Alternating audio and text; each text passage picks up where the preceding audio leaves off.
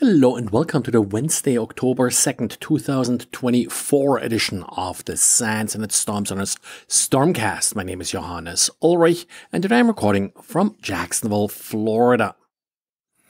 As for a number of years now, October is also Cybersecurity Awareness Month, so today I published a quick diary summarizing sort of some of the awareness items around hurricanes, because we just had Helene move through here, and there are sort of a number of scams and such that always keep coming up.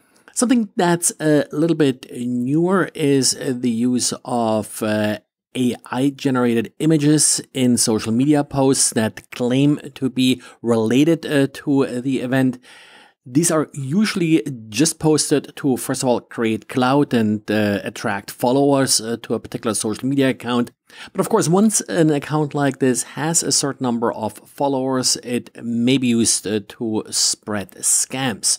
Other than that, I think anybody listening to this is probably familiar with the other scams I list. And of course, you can find a link in the show notes with the full article. And last week, Zimbra released a patch for a remote code execution vulnerability in the post journal service that is part of the Zimbra suite, but not enabled by default. Usually when we're talking about Zimbra, the webmail system, we're talking about weaknesses and vulnerabilities in the web part of the application. This one is actually in the email part. So an exploit would likely arrive via port 25. Now, the post journal service is listening on port 10,027. And the SMTP server would pass messages to it. We now also have an exploit for this particular vulnerability, which even if the post journal service is not tied into the SMTP service, which is default configuration, could still be exploited if an attacker can reach the server directly on port 10,027 and feed the malicious email straight to post journal.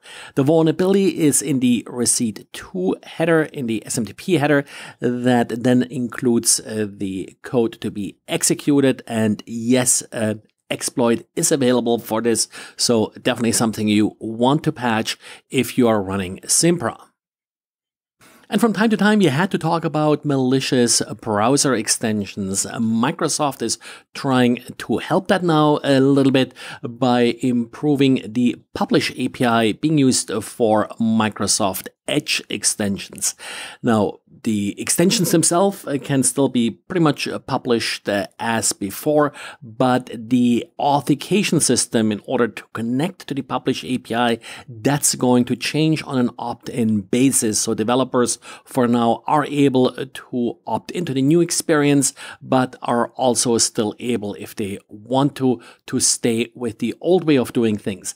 Probably the most visible difference here is that API keys, or the secrets you're creating to actually connect and authenticate, are created randomly by Microsoft when you sign up. And also these credentials will only be valid for 72 days, at which point you need to regenerate them.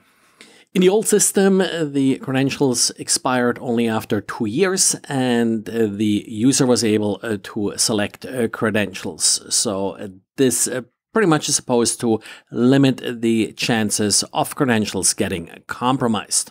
But of course, a key rotation like this is always a little bit tricky in CI/CD pipelines, in particular if you can't automate it. It's not really clear if that key rotation or API key rotation is automatable here in some ways. And the Binary Research team released details regarding a vulnerability found in the baseboard management controller in Supermicro motherboards. This was actually discovered by them back in July, so thanks for them to holding off a little bit here until they reveal details. Well, it's kind of an embarrassing flaw in that it's a simple stack-based buffer overflow in the login form of all places, so authentication is not required in order to exploit this vulnerability. Securing access to these baseboard management controllers is always critical. They also have some good links at the end of the article with hints about how to better protect these baseboard management controllers, because they have a pretty rich history of pretty easy to exploit vulnerabilities.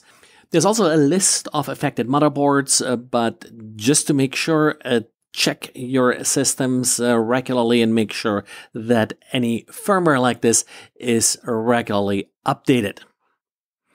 Well, that's it for today. Thanks for listening, and thanks to whoever recommended this podcast on a Reddit post, saw this earlier. So thanks, more listeners are always welcome, and talk to you again tomorrow. Bye.